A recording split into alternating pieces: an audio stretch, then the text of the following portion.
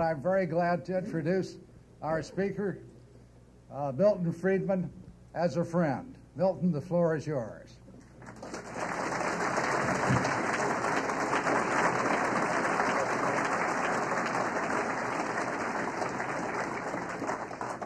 Thank you, Bill. I'm going to talk about the economics of medical care. This is an area in which, as we all know, there has been a trend toward ever greater government involvement. Chairman Keating referred essentially to that trend in his comments. One step in this area inevitably leads to another. We have had an expansion of government involvement in the spending of money. Medicare, Medicaid funds, expenditures by the Department of Health, Education, and Welfare for other medical purposes have been growing by leaps and bounds. They have gone from a very tiny portion of the total national expenditures on medical care to a substantial portion. The spending for the provision of medical care inevitably leads to control over the fees that are charged for medical care. And it should. If government is going to spend money, it ought to be concerned with what it pays for what it gets. Control over fees inevitably leads to control over the practices that are followed, over the behavior of the medical personnel. And if this trend continues, it inevitably leads to completely socialized medicine. I believe that this trend, including many of the steps that have already been taken, is very much against the interests of patients, of physicians, and of other healthcare personnel. And in the brief time I have available today, I want to explain why I believe the trend is so much against their interests, why it has occurred, and what, if anything, can be done about it.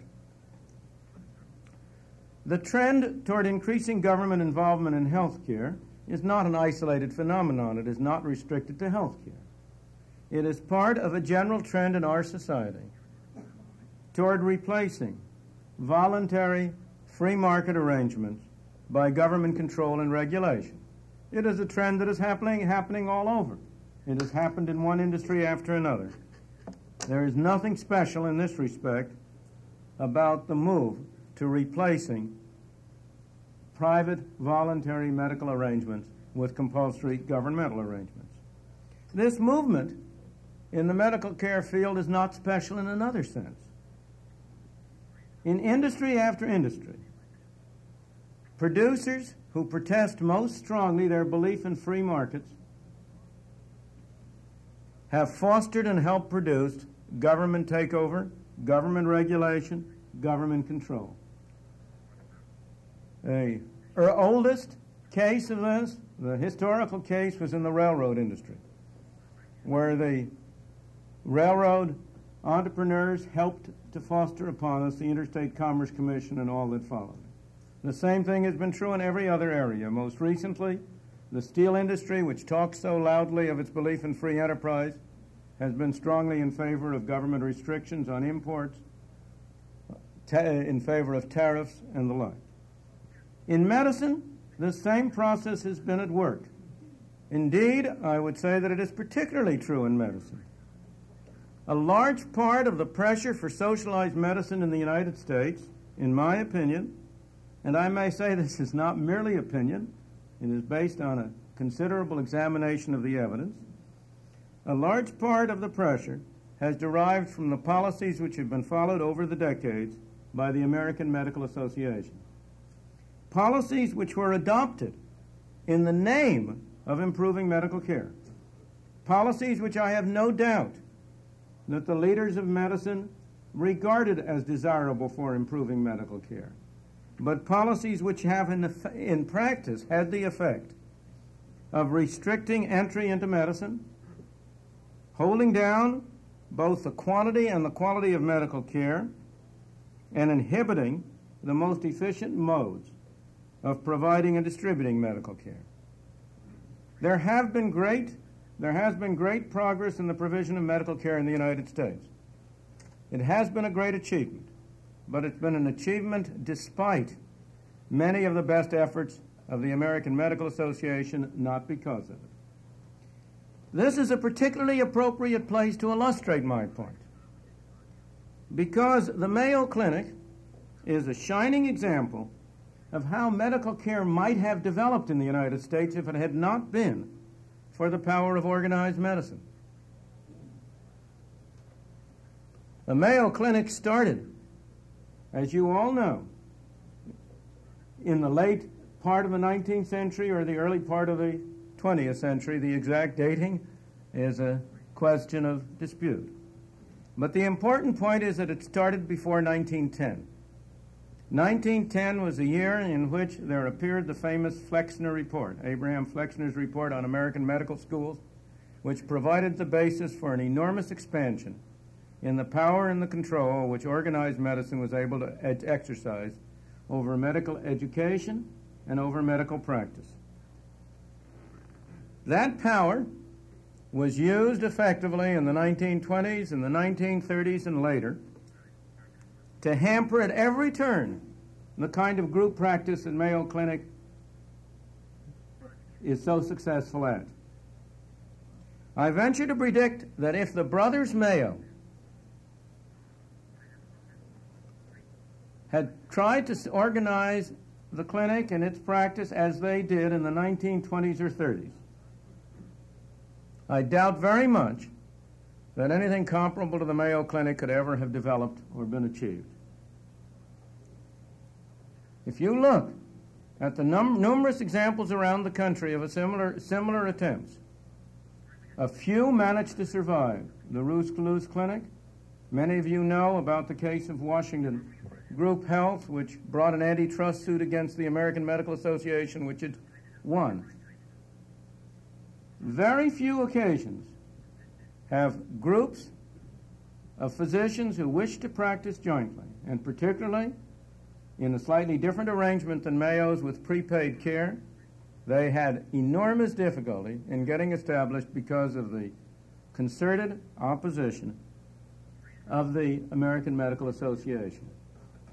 This is not the place or the time to explain either why organized medicine took this approach. It was because of certain features of individual practice that no longer are important, in particular the sliding scale, which has disappeared with the emergence of insurance on a wide scale.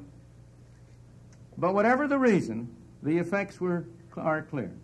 In my opinion, if the American Medical Association did not exercise the monopoly power which it did over a long period of time, American medicine would have developed very differently than it in fact has. It would have developed, in my opinion, primarily through organizations such as the Mayo Clinic, through joint teams of hospitals and physicians, and I believe that that would have provided more adequate and more inexpensive and higher quality medical care to the American people. To begin with, a greater involvement of government in medicine may seem to serve the interests of at least the purveyors of medical care by providing an additional source of finance. This is a honey that has led persons in industry after industry to support and promote governmental involvement, which has reacted ultimately against them.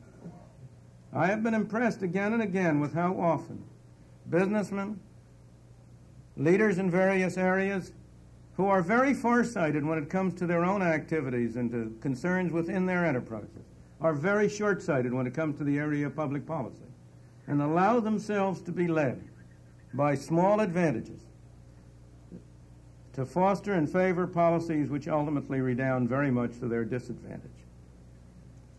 In the medical case, the initial inducement is that here is a new source of money. And presumably this is why organized medicine has been schizophrenic about the trend toward government involvement. It has, on the one hand, tended to protest against the move toward socialized medicine. It has, on the other hand, engaged in activities which have promoted that development. Most recently, by a commission established by the American Medical Association on the cost of medical care, which it would be very hard to describe as a balanced commission.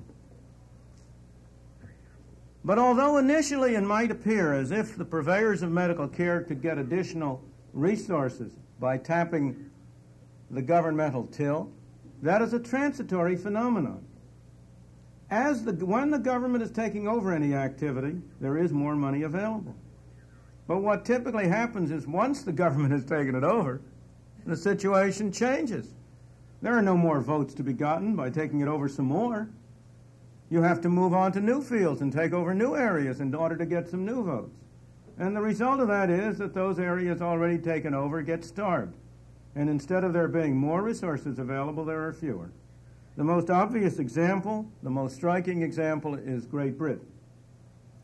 As you know, national medicine, socialized medicine, was introduced in Britain immediately after World War II. It is now some 30 years old. There have been a number of careful studies made of the total amount of money now being spent in Britain on medical care and the amount that you might have expected to be spent if you still had an essentially voluntary private system. Estimates made by seeing what the relationship was before the war between income and expenditure on medical care. Estimates made by seeing what fraction of income people in other countries spend on medical care. These estimates show in no uncertain terms that you would be having a larger total sum of funds devoted to medical care in Great Britain today if you did not have a state system of the provision of medicine. In addition to the fact that the ultimate result of a government takeover is less resources, you invariably get lower quality and a lower quantity of medical care. The experience of the United Kingdom is again clear. I am going to cite from a study that was made by a British physician, Dr. Max Gammon, who spent 5 years studying the British Health Service. He wrote a report in December 1976 on the public provision for medical care in Great Britain, and I quote, "National Health Service brought centralized state financing and control of delivery to virtually all medical services in the country. The voluntary system of financing and delivery of medical care, which had been developed in Britain over the preceding 200 years, was almost entirely eliminated. The existing compulsory system was reorganized and made practically universal." He goes on. No new hospitals were, in fact, built in Britain during the first 13 years of the National Health Service. And there are now, in 1976, fewer hospital beds in Britain than in July 1948 when the National Health Service took over.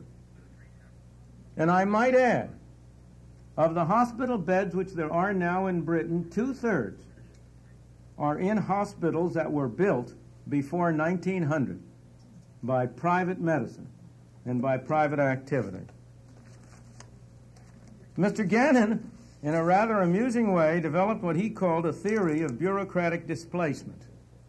He argued that whenever you have any organization taken over by a bureaucracy like a government, what tends to happen is that input goes up and output goes down, that useless work tends to displace useful work in a further extension of Parkinson's laws.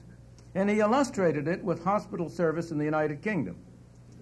He took the 8-year period from 1965 to 1973. In that 8-year period, the hospital staff, the number of people, went up 28%. Incidentally, administrative and clerical help went up 41%. But what about output? What about what they were producing? Input was up. Well, he measured output by the average number of beds occupied daily. It turned out that the average number of beds occupied daily went down by 11%.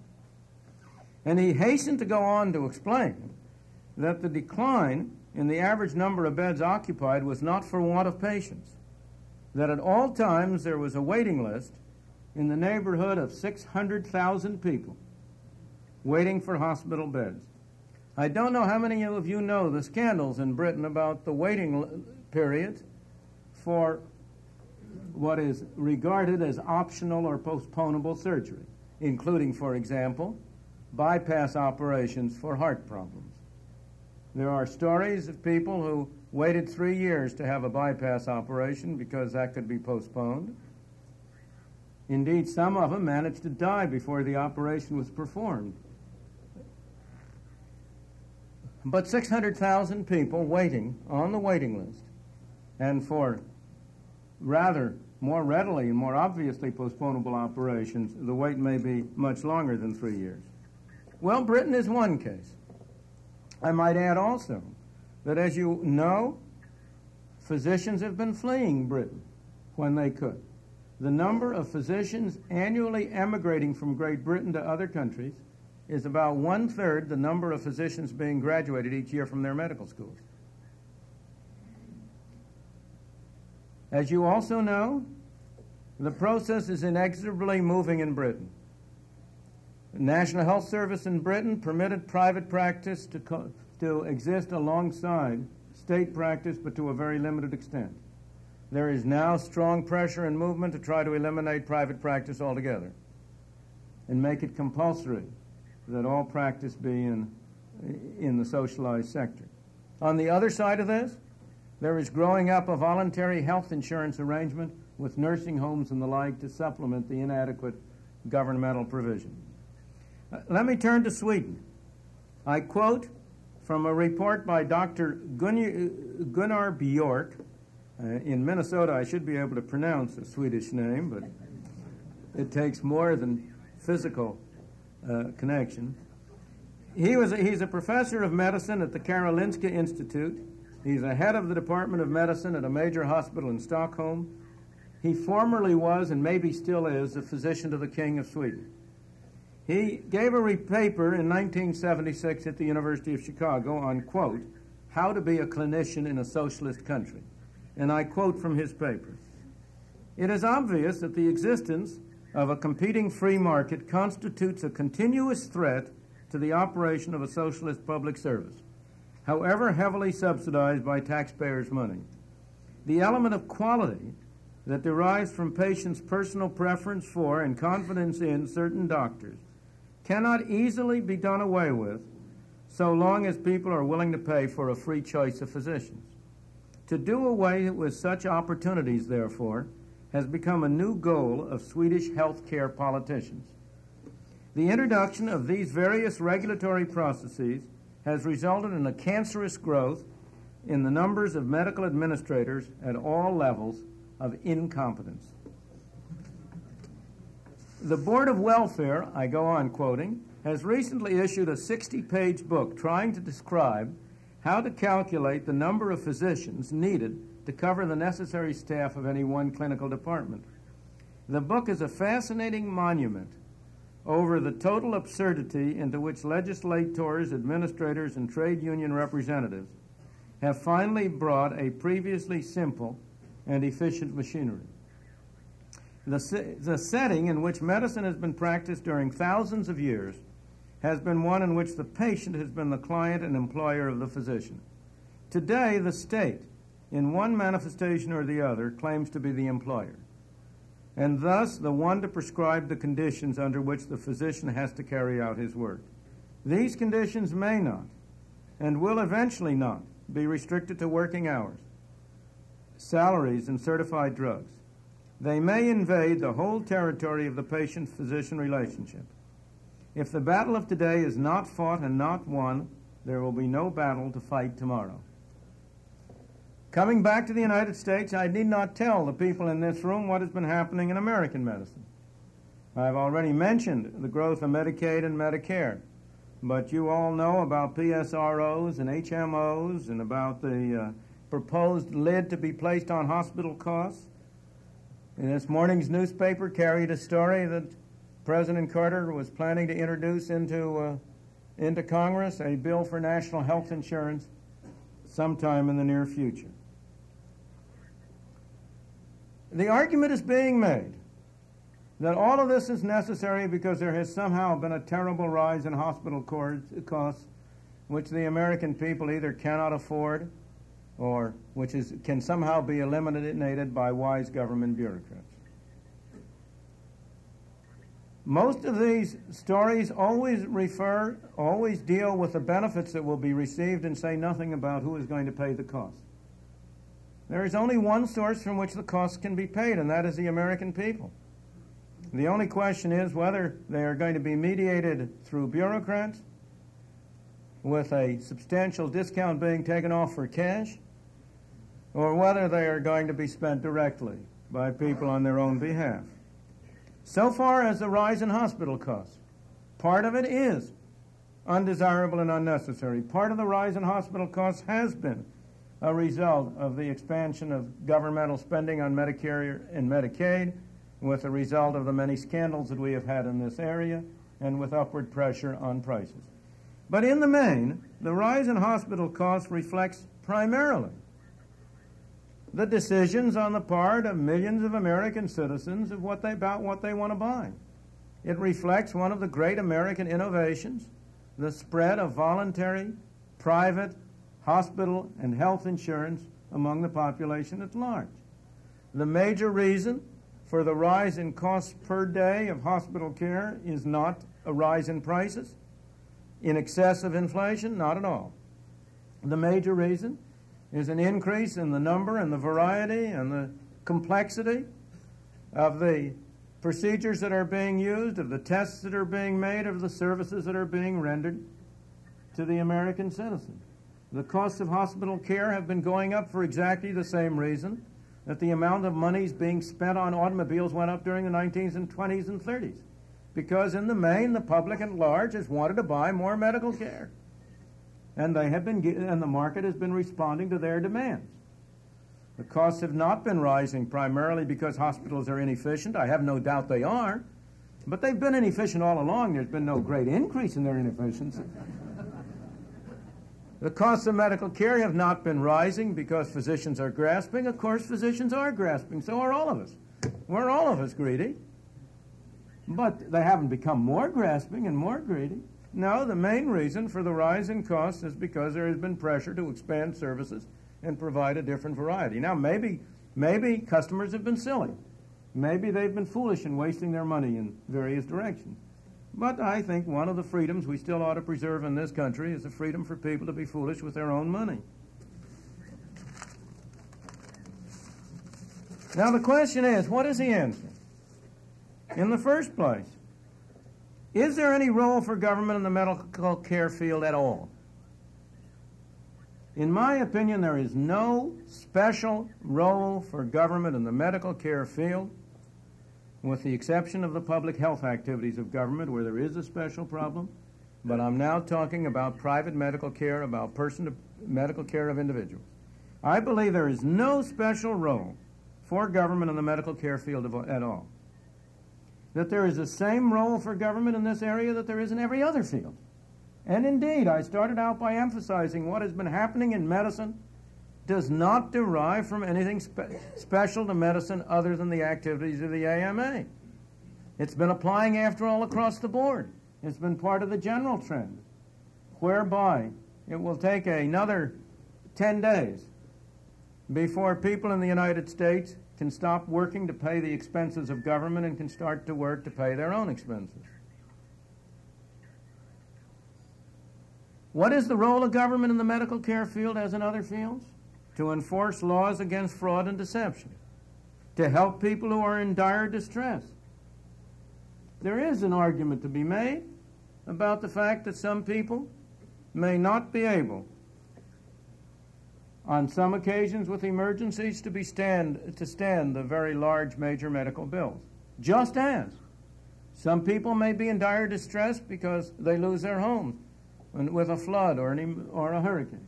Some people may be in dire distress because they become disabled or otherwise. Insofar as the government has programs to assist people in dire distress, it ought to include people in dire medical distress. But I think there is no other special role. For ordinary medical care, there is no case for government financing at all. The costs of ordinary medical care are well within the means of the average American family.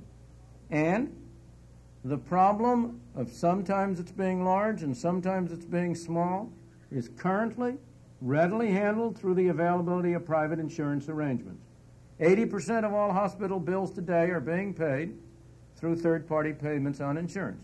I have no doubt that those insurance arrangements could be improved. I have no doubt that they will. This is a field in which innovation is still going on. I myself believe it would be desirable to have greater major medical coverage, to have larger deductibles, more co-insurance arrangements, and other devices. Those are details. They can and will be improved. But insurance enables every family in the United States, except those who may have to be on the public purse for other reasons, to provide for its own medical care. Let me point out that although the private expenditure on medical care has been growing as a percent of income, as people have become more affluent and have wanted to spend more of their money on medical care, yet total expenditures on medical care is less than 2/3 as much as total expenditures on housing. It's less than 3/4 of total expenditures on automobiles. To put the comparison another way, the people of the United States spend on making themselves unhealthy by purchasing cigarettes and alcohol, which the medical evidence is overwhelming that that's a way to increase your medical bills, not reduce them. And I'm not objecting to people doing that, because people ought to be free to hurt themselves as well as to help themselves, so long as they do it at their own expense. But the American people are spending on tobacco and alcohol a sum of money each year, which is 40% as much as they are spending on medical care in total. So we are not talking about sums that are beyond the capacity of the individual family at all. In my opinion, the major problems which we now have in medicine are the result of government involvement and not an excuse for additional government involvement. And in my opinion, the right cure would be all the way no government regulation, no government subsidization, and to take the point which will shock most of you, and yet which is equally important, no licensure of physicians. That point is included because of the necessity of reducing and eliminating the monopoly power of the American Medical Association. That monopoly power has derived almost entirely from the fact that the practice of medicine is an activity which can be engaged in only by those who have licenses from government. And the control over that licensure procedure is what has enabled the American Medical Association to exercise its monopoly power for these many decades. I realize that this is a shocking statement to most of you. I realize that in the few minutes at my disposal, I cannot persuade you of it. I only suggest to you that it is not a random, casual comment which is not based on considerable evidence, considerable examination of the effects of this procedure. You will find a full discussion, a full case for this argument in I hate to advertise myself. You know, we hate it, but we love it. In a book which I wrote with the assistance of my wife some 16 years ago called Capitalism and Freedom, in which there is a chapter on licensure of occupations, and in which I discuss such things as the licensure of beauticians, morticians, professional wrestlers, and the like. But there's no point knocking over straw men. The strongest case in favor of licensure is in the field of medicine, and therefore I examined in detail that case and found it wanting. And I only want to suggest one thing to you, and particularly to the physicians who are in this room. If I say to you, do you favor the kind of monopolistic practices which the American Medical Association has followed over the past 40, 50 years? I suspect that most of the physicians would say, no, I oppose them. If I say to them, are you in favor of permitting the unlicensed practice of medicine? I suspect most of the physicians would say, no, I am not in favor of that, I am opposed to that. I just urge on them that they better choose which of those propositions they want to believe. They cannot believe both, because to believe both is to say that 2 and 2 make 5. If we continue with the licensure of medical practice, then either government or organized medicine is going to have monopoly power in the field. You cannot have a free, competitive medical field. You cannot have an open field and an elimination of these monopolistic restrictions unless you eliminate the power of government at that crucial element. As I say, I don't expect to persuade you of it. I only want to suggest to you that it is not really as crack-brained and as thoughtless an idea as it might at first appear to you to be, that on the contrary, in my opinion, it would provide for better medical care, more widely available, at lower cost for the bulk of the people, and that it would be the only effective way of preventing what seems to be a flood tide toward the complete socialization of medicine. We are facing drastic problems. They will not lend themselves, I guess I have to use medical analogies, they will not lend themselves to Band-Aid solutions. We have to look at the source and the cause of our difficulties. Again, this problem does not stand alone. It stands as part of the general problem that this nation faces. And that is whether we are going to continue down the road to a completely collectivist society in every area, as we have been going for the past 40 years, or whether we are going to take thought and halt that trend. I believe that the public at large, in many areas, is beginning to be more sophisticated about what can be accomplished through government, and that the public opinion is there to back us. I say to people who say we have to have government medicine in there, I say, would you mind first telling me which of the other great reforms of government have achieved their objectives? I take it you mean the federal housing program has solved the problem of housing for the low-income groups? I take it you mean that the federal welfare program has solved the problems of welfare and indigence and dependence? That federal urban renewal and housing and reconstruction programs have solved the problem of urban blight? Well, the people, after all, are catching up. So I think it is not entirely hopeless that we can stop this march and turn it back. Thank you.